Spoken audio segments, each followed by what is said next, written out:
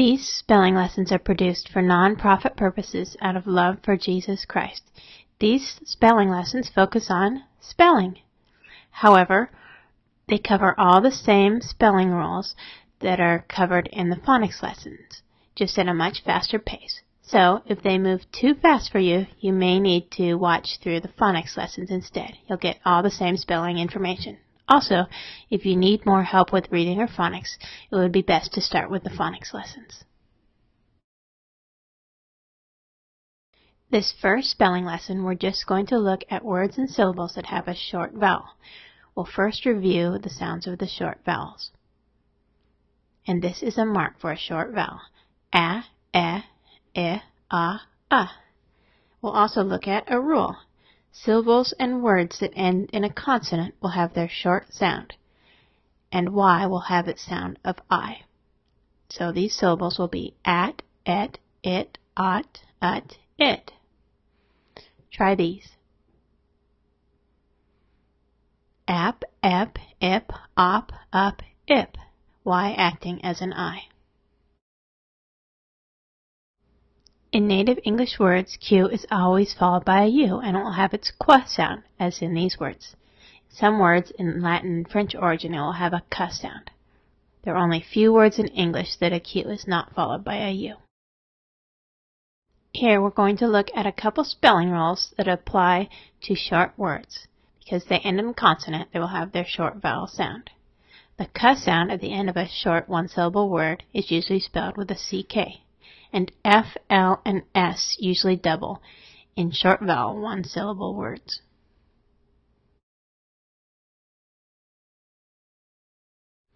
Those were a few examples. Now, you try to spell some words with these rules in mind. Sell, big, rock, loss. If you tried to sell a big rock, you may have to sell it at a loss. Sell, big, rock, loss.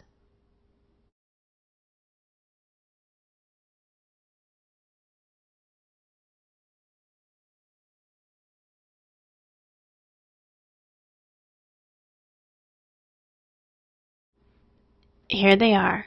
The S and L are doubled because F, L, and S usually double at the end of short one-syllable words, and the CK is spelled with a CK normally at the end of short one-syllable words. One-syllable short vowel words that do not end in F, L, or S usually do not double. However, there are some exceptions, and these are some exceptions that are main idea words. In English, function words like the N with a single N can be short, but main idea words are usually at least 3 letters long, and so all these words have an extra consonant added to them to show that they are main idea words and that they are important. Now we're going to talk about the schwa. English is a heavily accented and stressed language, and the schwa is very important in English words. It is usually shown like this in a dictionary, as an upside-down E. However, it actually does have a sound. Usually the sound is shown like here, a short as in what. And O's and A's, as shown in this word, coming up here, are most likely to schwa towards the sound of E's will also sometimes shwi to the sound of I. However, the vowel does not always schwa all the way towards or I. It can sometimes retain a bit of its sound. And also, you may want to keep a bit of its sound in your head for spelling purposes so that you'll know what vowel to use when spelling it. Here is our first syllable division rule. If you have 2 consonants together, you will divide between the consonants. Look at these words here and try to figure out where to divide. Remember that you're dividing between the 2 consonants.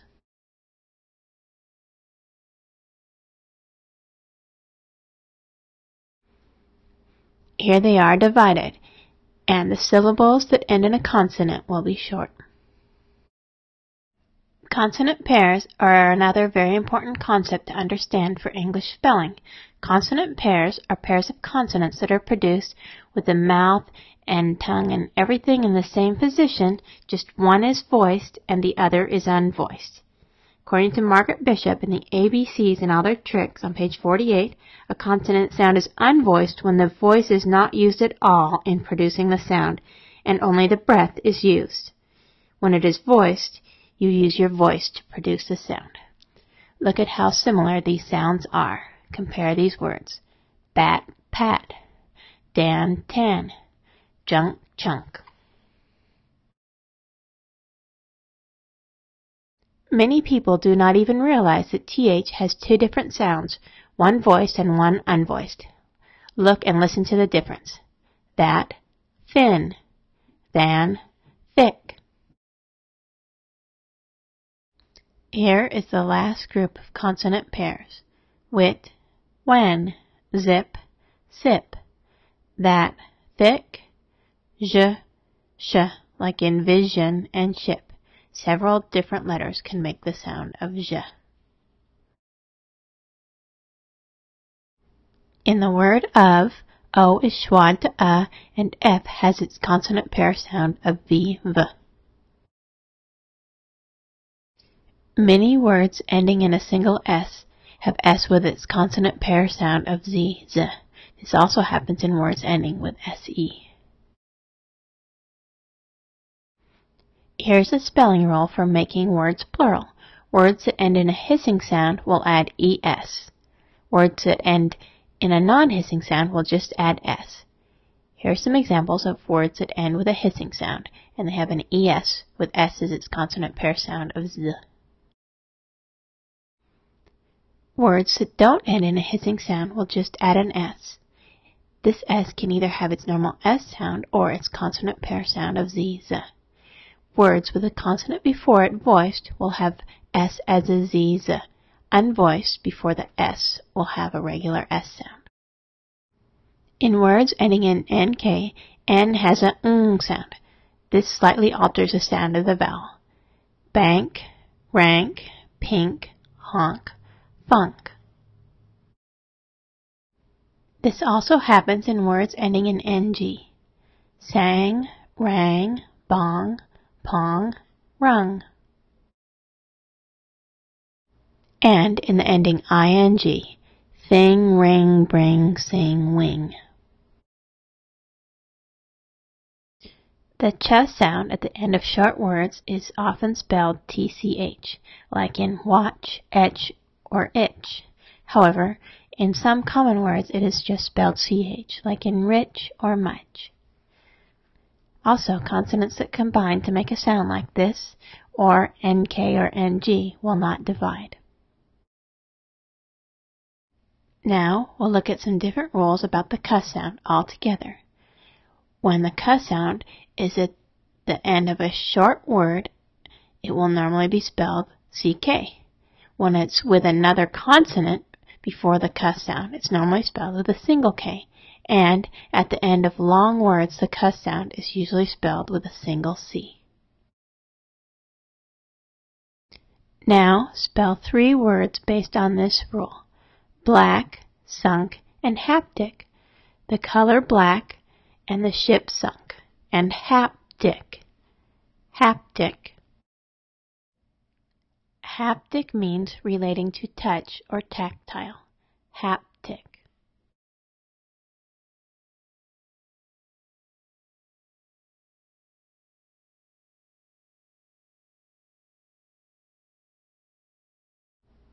Here they are. A single k in a short word ck, after a consonant in a short word single k, and in a long word at the end single c. Words of Greek origin will not have a letter F. The F sound in Greek is spelled with a PH. And Greek words CH together has a K sound, like in these words. C says S before E, I, and Y. And C will have a K sound before all other letters, which are the vowels A, O, U, and any consonant. Of the 17,000 most common words in English, only 40 have the K sound spelled with a K before A, O, U, or a consonant. And, according to Margaret Bishop in the ABCs and all their tricks, these are all words of foreign origin, like kangaroo. G will have a J sound before E, I, and Y. And, like C, it will have its hard sound before A, O, U, and any consonant, its G sound. However, unlike C, there are some exceptions for G. In a few words, it will have its G sound before E, I, or Y, and some of these are fairly common words like get and girl. These words show how the difference between the sounds of G and C can make a big difference with just one letter change. Giblets, goblets. Cyst, cast, cost. Gist, gust. Cinch, conch. Now, a syllable division rule. You'll divide before and after consonant blends. You'll divide after the blend and between the blend and the consonant in these two words. The first word after the blend MP and the second word after the blend ND. Here, in the second word, you will divide between two groups of blends, and there will be a blend on each side of the division.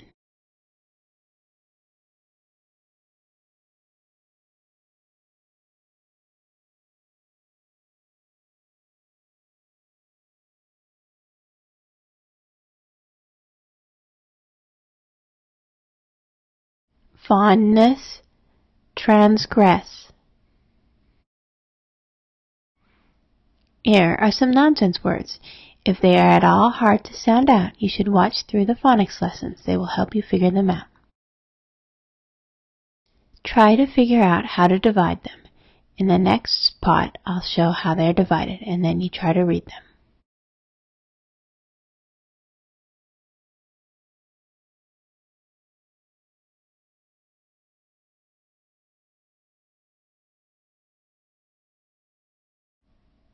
Adtim, insip, mabtigmic, togmatfit. Now try to divide and then sound out these. There will be some blends this time to divide between.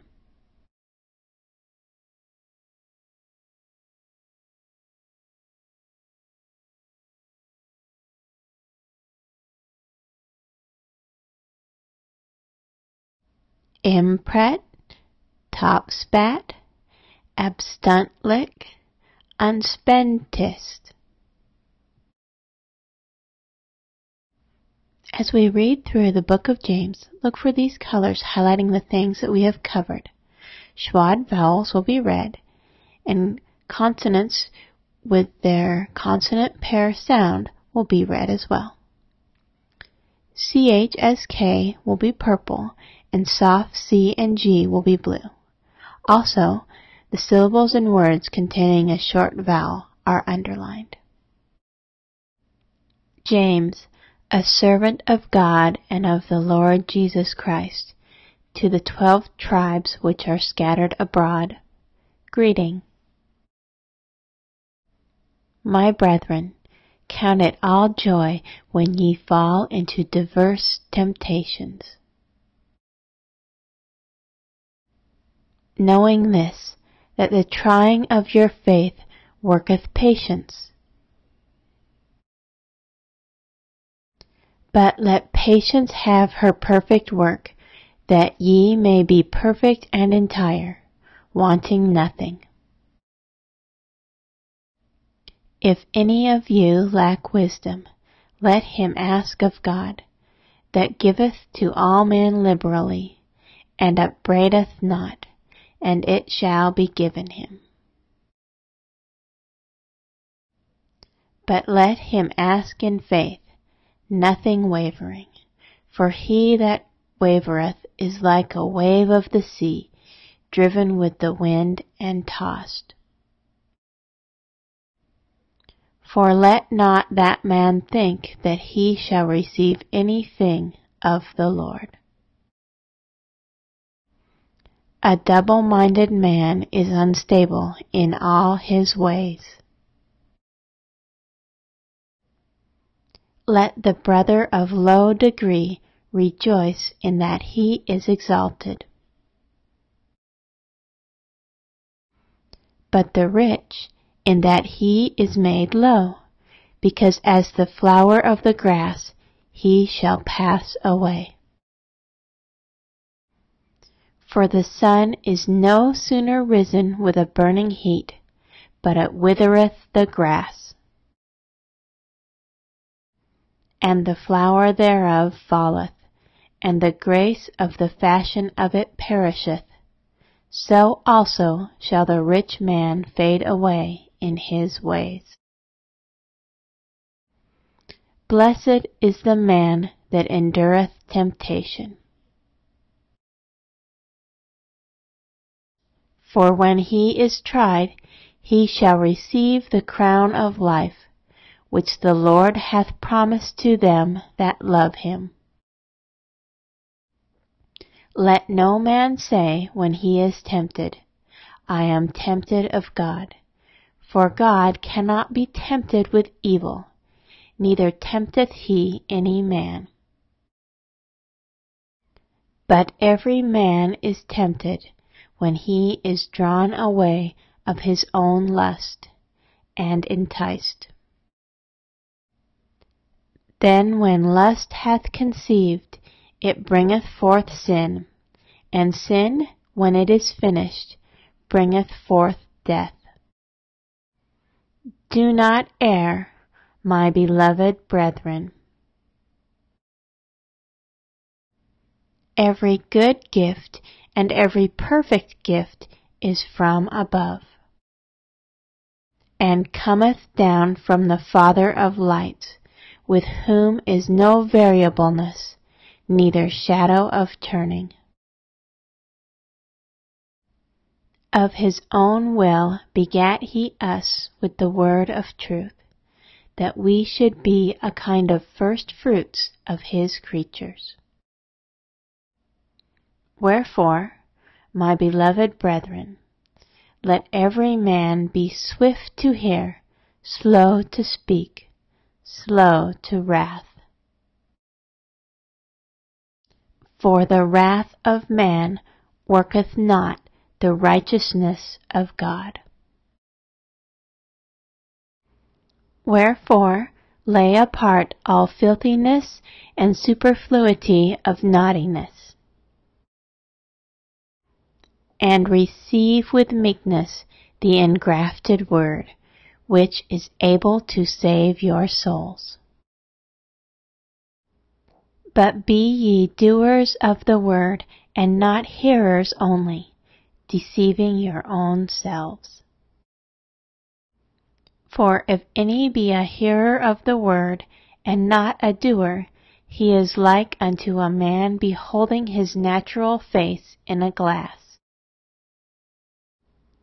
For he beholdeth himself, and goeth his way, and straightway forgetteth what manner of man he was.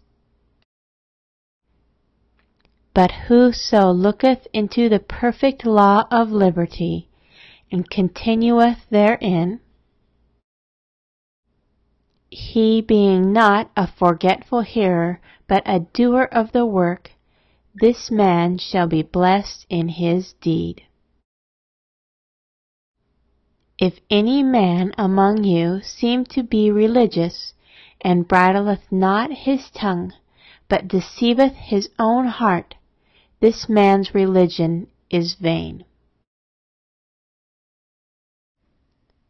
Pure religion and undefiled before God and the Father is this: to visit the fatherless and widows in their affliction, and to keep himself unspotted from the world.